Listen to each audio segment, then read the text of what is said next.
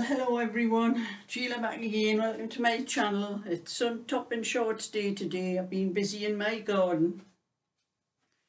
Oh, I want to sit down. I need to sit down. It's absolutely roasting here today. I don't know what the temperature is in near Newcastle today, but it's really hot today.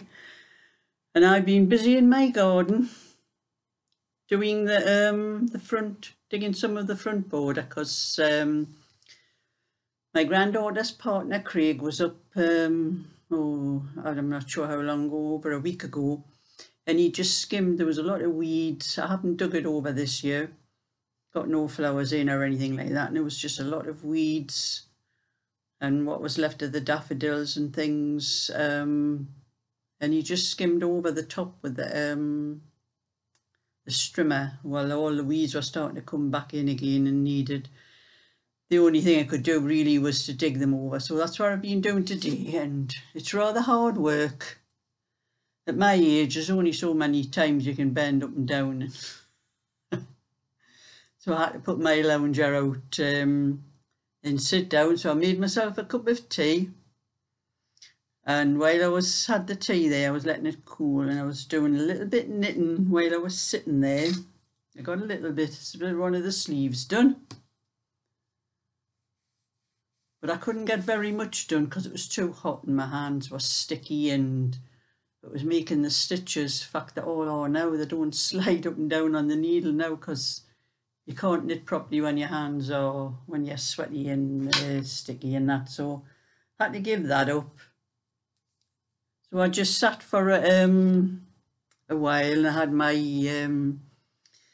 cup of tea and that, and then it was a little break in between. I had to have a break in between and then go back to doing a bit more digging, and as much as I could manage. I'll have to wait till tomorrow. I'll do some more tomorrow. I'm not going anywhere tomorrow, so at least I think I'm not going anywhere tomorrow unless I get a phone call off Craig, because he's been laid off from his job, so Cheryl can go out to work while he's there to look after the kids. Only more times than enough I get message when Cheryl's at work, you know, to come down and, "You doing anything, Sheila?" So unless I'm more than likely Cheryl will be at work. She works in one of those nail salons, you know, she does all those fancy nails and things like that. That's what she does. I don't mind doing. I'm not that way inclined. I like them just the way they are. I don't like all those fancy things that put on your nails and that. And some of one, look at our Cheryl's, and they're so long and that. I wonder how she can manage to do anything when they're like that. But that's the young these days, isn't it? But anyway, I've been sat there doing my little bit gardening, and then a little bit rest, and a bit more gardening, and then a bit more rest. But it really was a bit too hot today, so that's why I had to give it up, and that give it up for another day. So I'll get back to it tomorrow, and I'm hoping to get a little bit more of this knitting done tonight. I might get the sleeve finished.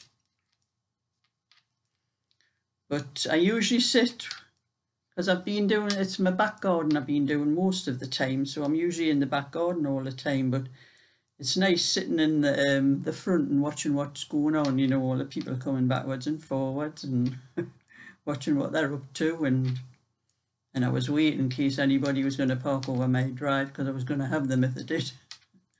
But they didn't. The girl next door went out today, and she was out most of the afternoon, so I think there was one car came, but it must have been as she was on her way home, because she came across the green about the same time. But he didn't look like a friend. He had a folder and papers and things in his hand, so he must have been something professional thing that he was there for. But he didn't park over. He left plenty of room. He backed up. He did actually park. He drove up onto the drive, but he backed up onto hers outside of her garden, so that was okay, but I was watching and seeing you just park there, go on, you just park there. But he didn't. He had a bit more sense. So I was just sitting watching the world go by, actually, because like I'm saying, I don't usually see what goes on out the front because I'm usually at the in the back. But I know I'm waiting for a parcel coming from one of my subscribers, Sandra. So I thought I'm not going to be doing anything in the back garden because if anybody knocks on the door, I'll not hear them, you know. And I thought I'll be doing the front garden for the next few days. And well, like she said, it would probably be Monday or Tuesday before. But I thought I'll stick in the front garden for now until that parcel comes, and I'll probably have the border and all that finished by then, like. But I don't know what we're doing tomorrow. Not tomorrow, Sunday, because I usually go to my granddaughter's for my dinner on a Sunday, but she's had a lot of trouble with a cooker at the moment. Element, I think's gone in that oven, and she already had one of the rings, the knob that turns the ring was broken off, and she couldn't fix it back on because it wasn't something you could just slide on. And then Craig had an accident with a plate, and that plate knocked another knob off. So they had to come up my house for their dinner last Sunday because she didn't have an oven to cook the chicken in. But I've told her to give me a message on Saturday and tell me if they're coming up, so I'll get all the stuff in for her, because she brought all the stuff up last week, all the food, the chicken and the carrots and the potatoes and broccoli and everything. If she messaged me on the Saturday, I would have just got them all in myself and done them, like. So she messages me tomorrow and lets us know what's happening, so we'll probably be at my house on Sunday. And the kids will be running riot again. What they usually do. The youngest one, Eddie, he's like an adventure when he comes to my house, because my house, where you can see behind me, I have an archway there, and there's a doorway that goes into the passage, and you can come along the passage and then come through this doorway here, so you can go round and round and round in circles in my house, and slamming the doors as they go.